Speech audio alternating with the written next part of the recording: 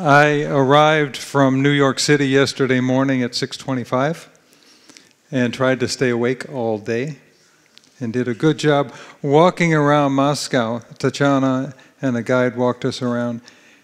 And it reminded me, as I was putting this together, that there is a lot of history in Moscow.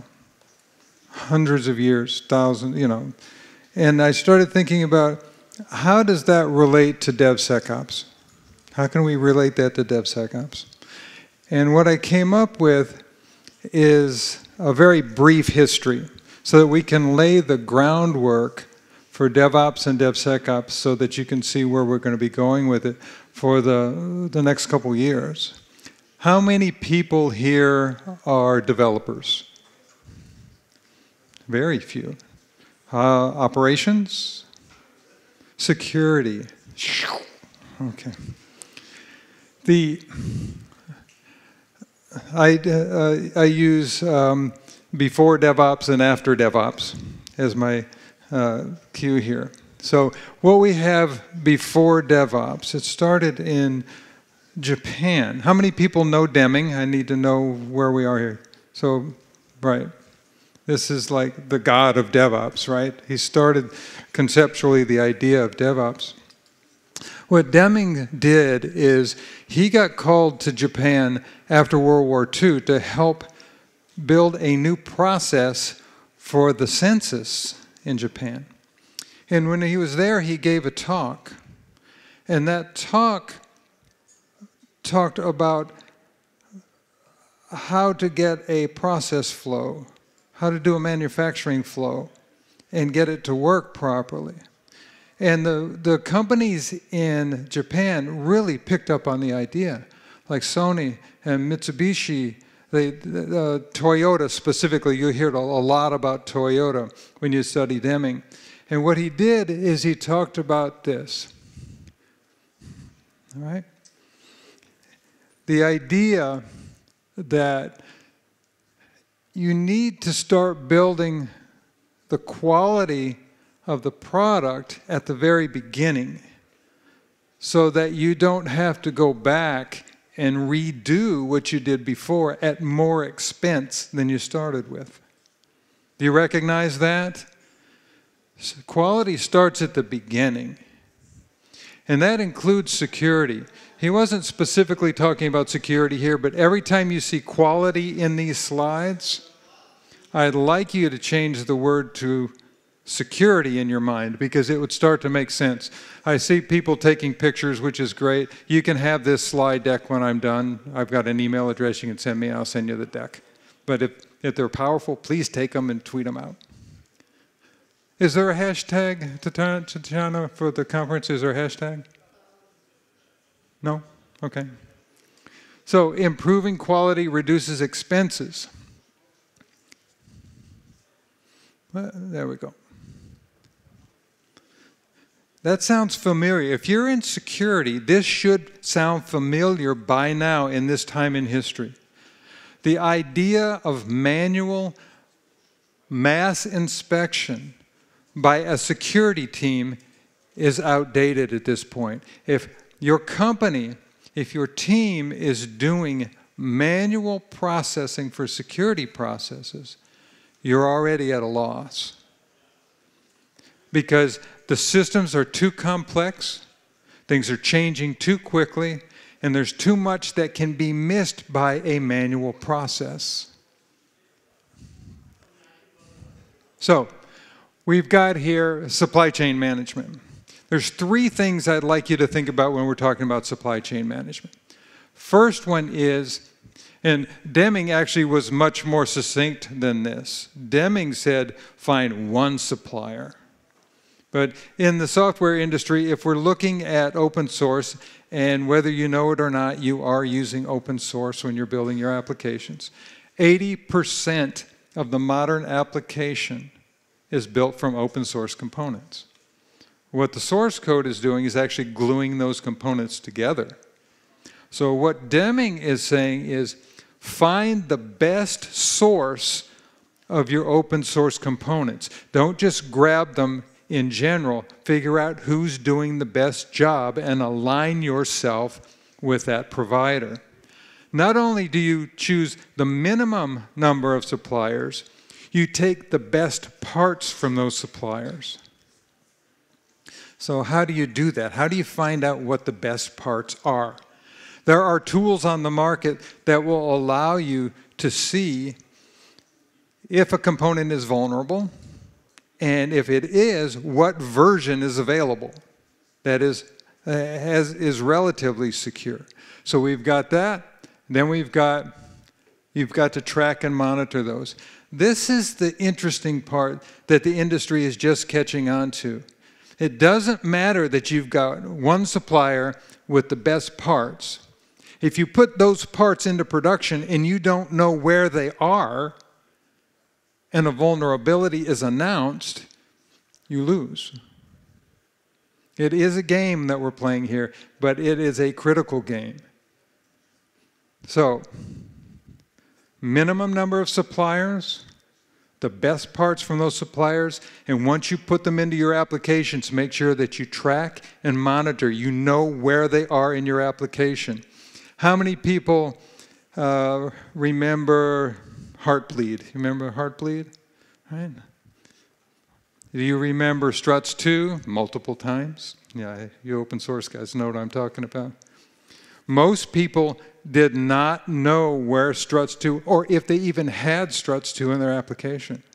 Because before there was automated security that was actually tracking and monitor components, if you were doing it at all, you were doing it in an Excel spreadsheet. And so somebody had to go and sit for 6 weeks to find out through all of the applications in the enterprise whether or not they were using struts or not. And from what we have heard anecdotally, they probably missed a significant number of those because it was a manual process.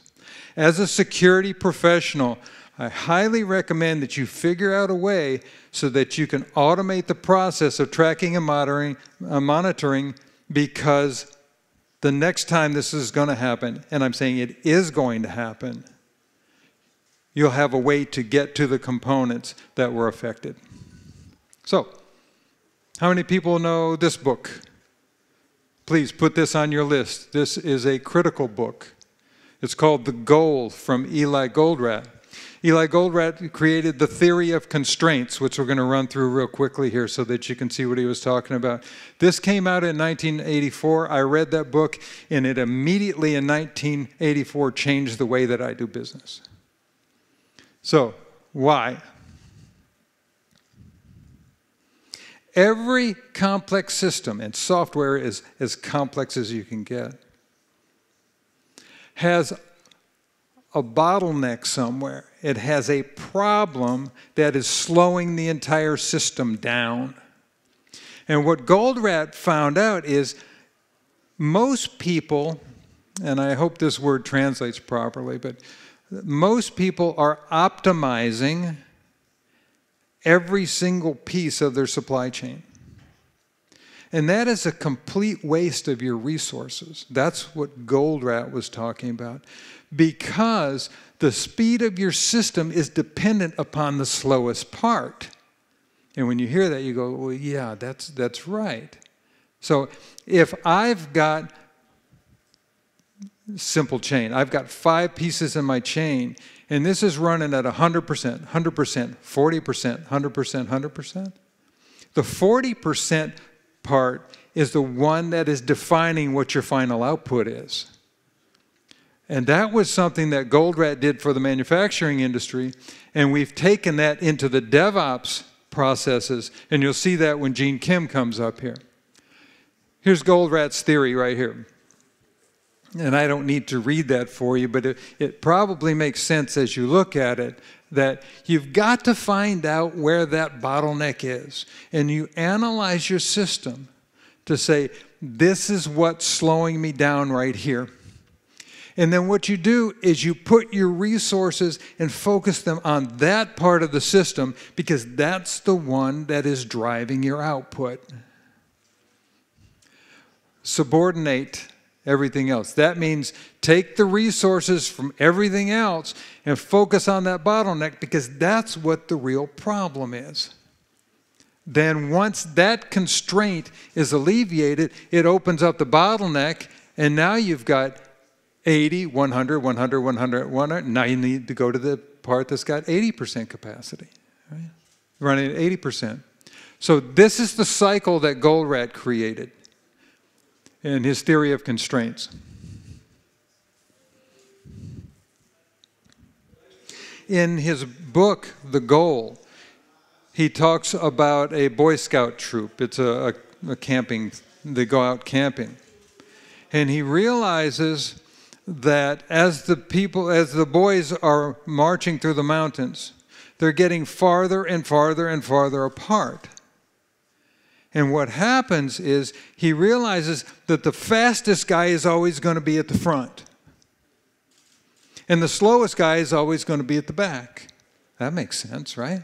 And so the whole system itself of those people going through that the camping trip is it gets wider and wider. He stops the boys in the middle of the march and he reverses the line.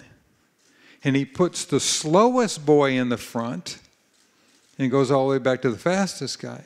So the slowest boy is in the front, determining the entire speed that they're walking. And that's what he's talking about. You want to place your constraint as far up front as you can so that when you alleviate that constraint, the rest of the team can march much faster behind. You find this interesting? Are you finding something interesting here? I hope. I'm not to the good stuff yet, but this is getting us warmed up. So this is AD, after DevOps, right?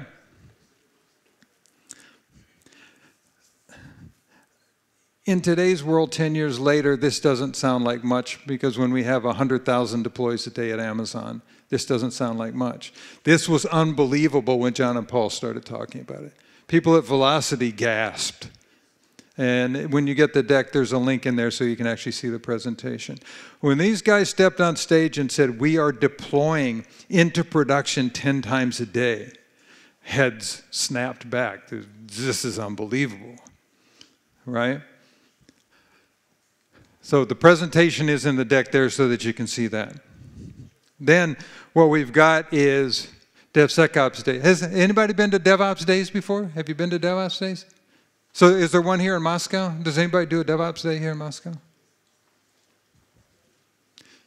This is regionally organized events where speakers come and talk about DevOps. I mean, I traveled around the world doing this, right? So that was the first time. Patrick Dubois and Chris Beitart put that together in Ghent. They had 70 people show up that first time. And again, it's like, wow, there are people that recognize what we're trying to do. Then Jez and Dave actually created the continuous delivery book. Again, looking back on a historical perspective, you can start to see the flow here. What we've got then is John Willis and Damon Edwards brings the concept of DevOps Days to the United States, and it starts to blow up. Then, how many people have read this? Again, this is an absolute critical book. If you get one book from this presentation, this is the book that you want to get. It's the Phoenix Project. And what Gene did is he took Eli Goldratt's book, The Goal, that we just saw, and turned it into a story about an operations team and a development team working in an enterprise. And he uses the theory of constraints to move through the software supply chain. This is, again, this is critical. It's said in a different way by Gene, but it's the same thing. It's the same thing that Goldratt said. You cannot look at the entire system to determine the speed. You have to find out what your constraints are and then optimize for those constraints. Optimizing locally is not going to do you any good. In fact, that's what the manufacturing problem was that Goldratt was trying to solve. He went to the manufacturing plants and he saw stacks and stacks of pallets because they had made too much stuff at different locations, that were piling into this one bottleneck, and this bottleneck was just surrounded by piles of pallets waiting for work to get done. And we see that in the software industry too, because there's somebody probably in your company, he's the go-to guy. This guy knows everything, right? And everybody goes to him for the answer. If you look closely, that's probably your bottleneck because he or his team are overwhelmed. And that's where you have to emphasize. We have to optimize that location within the structure. I see people nodding their head, yes, that's good that you recognize that. You're even laughing, it's so recognizable. That's great. In 2014, the first annual DevOps Enterprise Summit, Gene, who wrote this book, started the DevOps Enterprise Summit. This was the first time that all of the major enterprises that were using DevOps came together under one roof and told their story to each other. It's an absolute eye-opening experience to see how the major banks are using DevOps, how the healthcare system is using DevOps, how Target, how Nike, how Starbucks is using DevOps. Then in 2016, my partner Derek Weeks did the first annual State of the Software Supply Chain report. That's when it launched, and it started looking at the industry as a whole. What patterns are we seeing? So in that supply chain report, I want you to keep these numbers in mind as we're moving forward here. 31 billion downloads. At the time we looked at that, we said, oh, Jesus, that's incredible. There's 31 billion downloads of open source components annually being called from the Maven Central repository. Then we started looking at it. There's a problem because 1 in every 16 of those downloads had a known vulnerability in it. When developers are just grabbing what they need, I need a logging framework,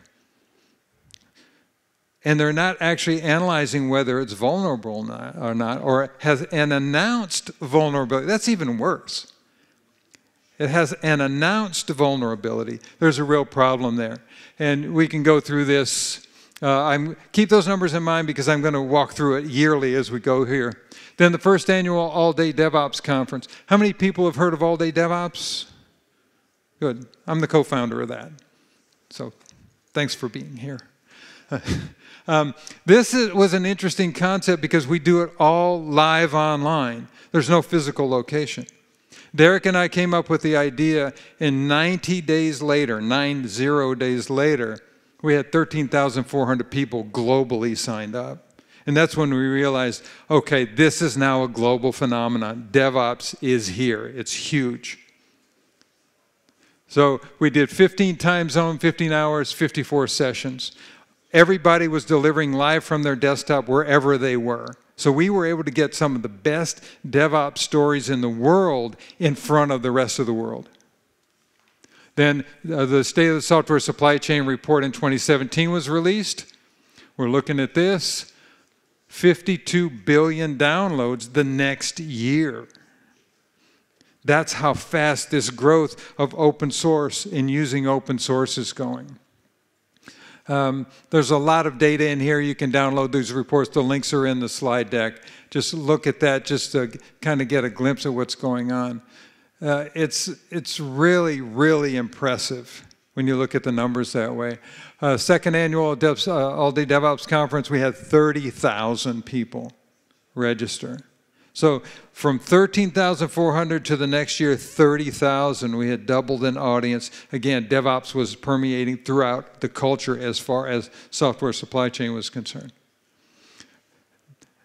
What I noticed is, because I'm the one that helps look at the figures after the event is over, I looked at it before. What the speakers were, we had a call for papers out.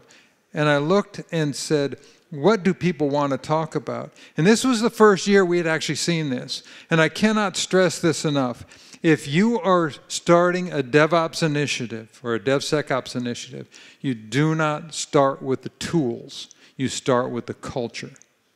You have to get a buy-in from the company, from the developers all the way up to the C-suite in order to get a DevOps initiative started. And if anybody in here, you're sitting next to anybody that has done DevOps, I think they will confirm that. Because if you don't get buy-in, by the time you get halfway down the track, there's nothing left because you don't have the support you need to make it happen. Then Gene, Jazz, Pat, and John did the DevOps Handbook. Another thing that was huge, software supply chain report comes out again. Breaches increased 55% in 1 year.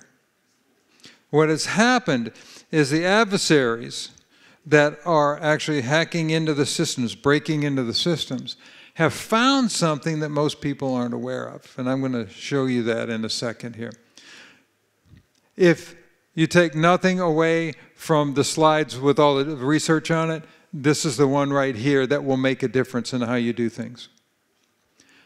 The exploit time has decreased by 93%, meaning where it used to be you had 45 days to fix a vulnerability that you had found, that has been decompressed by 93%. Third annual DevOps, all-day DevOps, it just keeps growing. This is the 10th anniversary year of Patrick and Chris in Ghent for DevOps Days. And again, if you're a company here in Moscow and somebody has not produced a DevOps Days, jump in. Because what we need is these are local organizers producing these events and bringing in regional speakers. Plus, you can usually get an international speaker or two to come to something, especially in Moscow. Everybody wants to come to Moscow. This is great. It's been fun. So, this is how quickly DevOps Days spread around the world. The first year they did it, there was one event. Next year there was 4, 6, and 5. And then all the way up to this year, there are 72 of these events around the world, all run locally.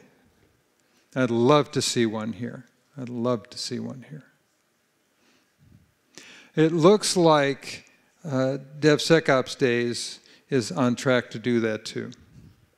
So, why do we need security as a part of DevOps?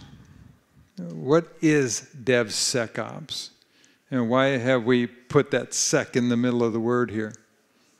If you don't know Shannon, you want to put her on your radar. This is somebody that you want to know. I call her the godmother of DevSecOps. She actually wrote the DevSecOps Manifesto, right? And she defined why we need it. And it's important to realize this, that it's no longer just the security team's responsibility to do security. Everyone in that software development life cycle, in that supply chain, has to be responsible for the security at their point of contact. This is inarguable. We can't argue about this anymore because the security team can't do it. Not only can't they do it, they can't stand on the outside of the process and let you develop your software and then nail you at the end before it's supposed to go into production. This is what Shannon had in the manifesto. But basically, the main thing that she's trying to get at, and which we all picked up on, is that security must be a part from the very beginning, must be part of the system that's building the software, not something that's tacked on. How many people are on a security team that actually works daily with the developers? Oh, that's great. That's very good. That's very good. Okay. I produced the DevSecOps Day, the workshop at RSA conference in San Francisco and Singapore every year. And so as we were producing that, we built up the audience. Now we have, it is actually a confirmed part of every one of the RSA conferences. You guys know John? Yeah, John Willis is a good guy. He wrote something because the DevOps people were saying, why in the hell are you putting the word sec into DevOps? You're just confusing everybody. And John's response was, hey, get over it. It's just a name. But what John learned, and you can take this back to your team with you if you really want to sell the idea of DevSecOps. When John would go in to talk to executives and he'd talk about DevOps, their eyes would glaze over. They just bored them silly.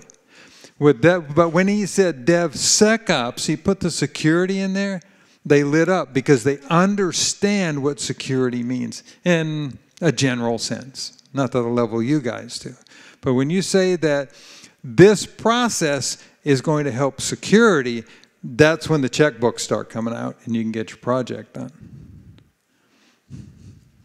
So John and I went to London with Chris, and Aubrey was there, and we actually did the first DevSecOps days in London. And then we did one in San Francisco and one in Singapore that first year. Epic failures in DevSecOps. I was sitting at a bar in Singapore, and we had just finished an event, and all the speakers were sitting there telling war stories, saying, oh, I completely destroyed a system by doing something. And we all started laughing and said, why don't we write a book about this? So this book is actually telling you how professionals failed themselves, saying, this is how I completely hosed a system. We're going to actually be signing some of these today. Go up to the Swordfish booth after this is over. I've got, some copies that I can sign and give out to people that are interested in that. So, second year of DevSecOps days, we did pretty good. Remember, I'm looking at Patrick's and I'm saying, okay, he only had 4 the first year, and look, I've got 8. So maybe I can have 142 of these things going on in 10 years from now. That would be great. Now, that's laying the groundwork. What I want to do now is start to show you some data that we've got from the research from the software supply chain. I want to take a breath here and ask, was there anything new in there for you that we just went through? So you were laughing half the time, so I knew you recognized what we were talking about. Right? I'm hoping that there was something new to get you to think about DevOps and DevSecOps and how it can actually make a difference when you're building software. And now I want to show you some statistics on why we've proven that it's the way to go. How many people have heard of Equifax? Everybody raise your hand because they've got your data, right? This is interesting. 3 days in March. Sounds like a John Clancy spy novel, 3 days in March. What happened is the Struts team at Apache announced through the channels that there was a problem with Struts 2. And within 3 days, the adversaries had hacked into the Equifax system using that exact exploit.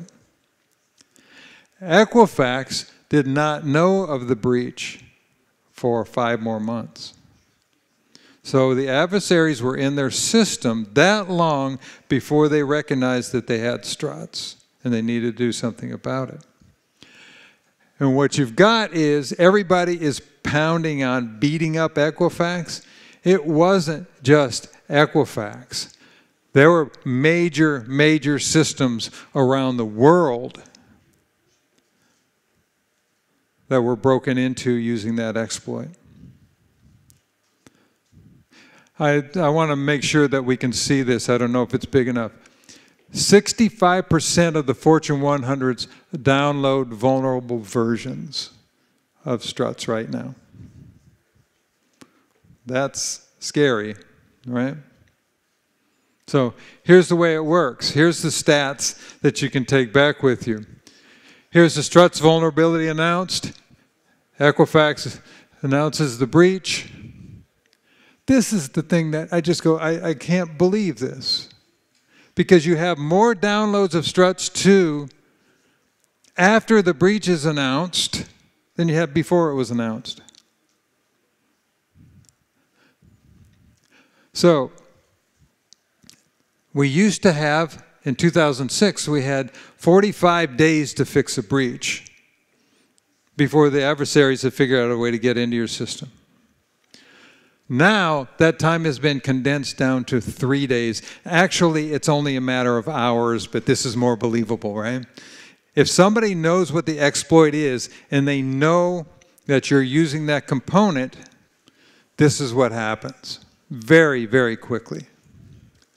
59,000 data breaches have been reported to the GDPR regulators since May 2018.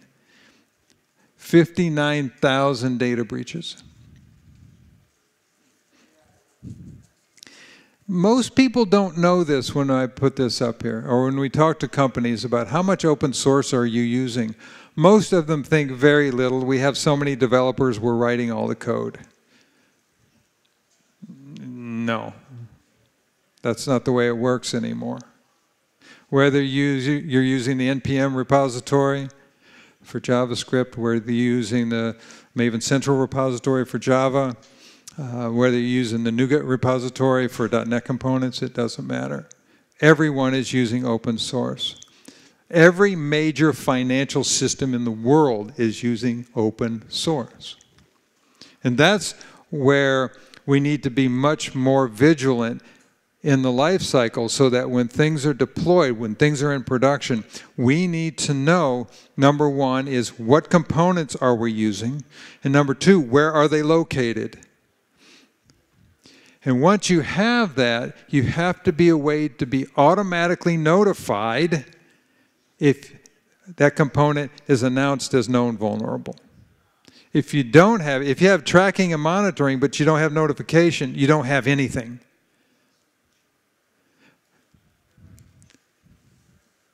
This is the trajectory of the download of open source Java components from the central repository. When you look at this, it's unbelievable. At 2014, you're looking at 17 billion. Here we are 5-6 years later, and we're at 146 billion. And at that pace, we're looking at over 250 billion downloads just from the central repository next year. If you don't think you're using open source in your systems, you're mistaken. And as a security professional, it's odd to me, personally, that security professionals don't realize that they're putting 90% of their budget around defense perimeter, and maybe 10%, maybe, if we're lucky, 10% towards the application layer, when the application layer is the biggest thing that we're dealing with here. With open source, protecting the open source components is that bottleneck that we talked about with GoldRat and with Gene Kim. Problem is, not all parts are created equal. Again, find a source, find a supplier that you trust that's writing good components, and use that supplier and choose their best components. What we've found through the software supply chain report is people are not building quality in at the beginning, and they're paying for it exponentially at the end. I want you to do a quick calculation in your head. If there is a vulnerability that is found at the very beginning of your life cycle, your development life cycle, and you can fix it there, how much money have you saved if you waited until that vulnerability got into production? This is happening daily, and then you get caught and you have to go back and fix it. There's not even a comparison in money. If you fix it at the beginning, it's I can't even say how much more efficient it is to fix it at the beginning. Not building quality in, 10.3% of those 130 billion downloads had known vulnerabilities in them. 10% of the components downloaded from the central repository had known vulnerabilities. That means that those vulnerabilities were put into production. They're actually being used. And the problem is this. There's 75 security people in this room.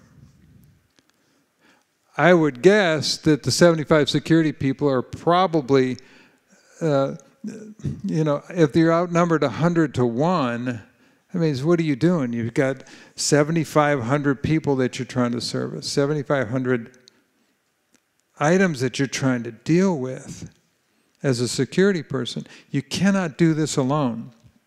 And that's what I want you to take away from this presentation is that, and you shouldn't have to do it alone. What we need is the ability for everybody within that software supply chain development lifecycle to be a part of working with you. Not that you're mandating anything. What we found is if as security people we go in and we actually give guidelines and say, stay within this area here and you'll be okay. Or, let's work on the most critical things. There's that bottleneck again. Work on the most critical things, the most important things with the team. Don't try to do everything. I know when I first started doing this, and you old-timers have seen it too, you'd run a report and you get a 600-page document and you slam it on the developer's desk and say, here's the problems you got to deal with. Right? That happens. Hopefully not anymore. So here's the problem.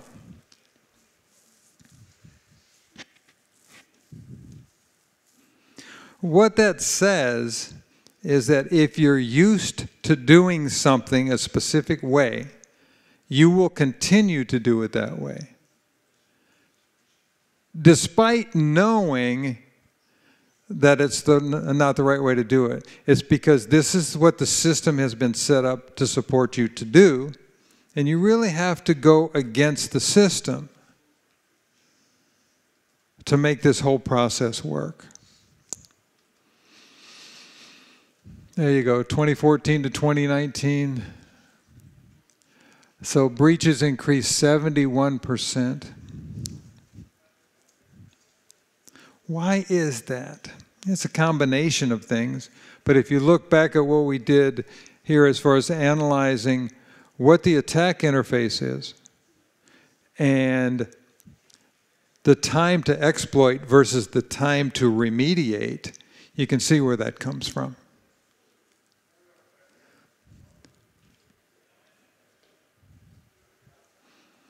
There it is. There's that speed again. I keep repeating myself on this because it's so important. You don't have, as a security professional, you don't have the time anymore to manually go through a process for 45 days when the people that are exploiting your system are within the system within 3 days. It's just a losing game. There's no way you can win. You've got to find a way to build automation and security gates into the software itself, into the process itself, if you want to be able to remediate at the speed of exploit. Where does this all take us here? Where does this all take us?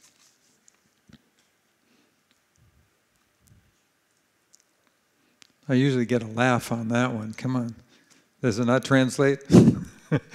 You cannot inspect quality into a product. Product has to be built safe. You don't inspect it safe.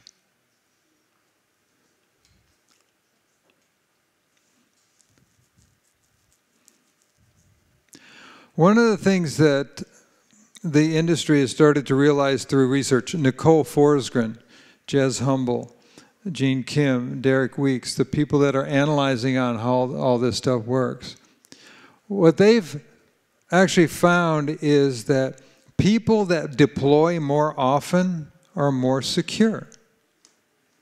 When you think that through, it makes a ton of sense. If you are only deploying once a week, and the typical exploit is done within 3 days, you've already lost 4 days. And most people, when you look at it, you can see they're not deploying at the speed with which is going to be the safest way to do it.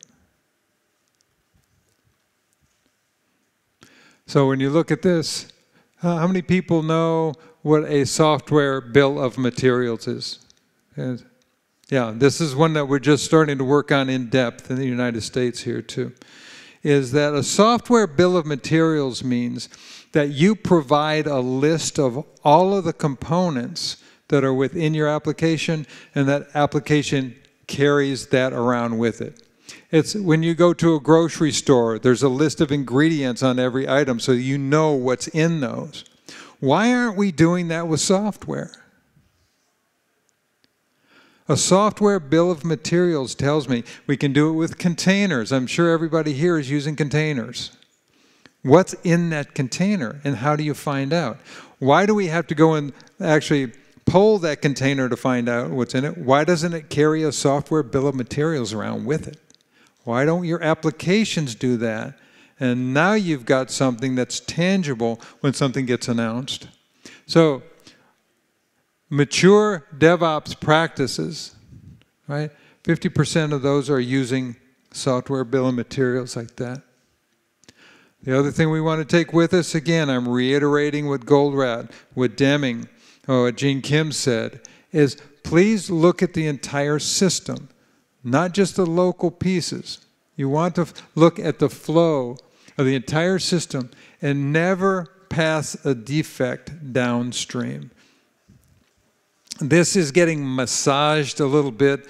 I know DJ Schleen brought it up 2 years ago at RSA.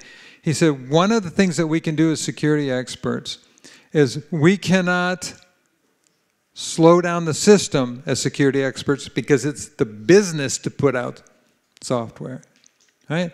Banks aren't in the business of money right now. Banks are in the process of being technology companies that happen to be in the finance industry, right? So when we're looking at this, what DJ said is we can take a defect and allow it to move through the system, but it has to be tagged to say this is an exploit here that's going to have to be taken care of before it goes into production. So the component can move along, the vulnerable component, but the people that are working the system understand that that's never going to make it into production. But it gives people time to fix it while the entire system keeps moving. So here's the takeaways I want to do with you here. Number one is everyone is responsible. I know you security people in here, but let's start thinking about being part of the entire team and having the team working with you on security. The next one is local optimization does not increase the speed of the system. Just because you get everything except this single piece working fast, this is the slow part's what's defining the output of the system. And the big one here in this room is it is literally impossible today in the security industry to manually do security. You cannot do it. There's too much stuff going on. If there's 139 billion downloads going on, there has to be some kind of management as part of that system. So first, thank you. I hope there was something here that you could take away with you. The team at Swordfish, thank you for meeting me in London and then inviting me to talk. That was great. Very much appreciate that. If you'd like this presentation, and you can do it now just on your phones, if you want to send a note to info@devsecopsdays.com, I'll send you this presentation. I'll get you the links to all the resources here. And I'll also get you, I see people taking a picture. Let me get out of the way so you can get that. I'll get to that. I'll get you the links to the software supply chain report. And the new software supply chain report is coming out within the next 2 weeks, the brand new one for 2019, and I will put you on the list to get that. So please, this is the email address that you can reach me. And then, that's me. Thank you so much for coming. I appreciate it.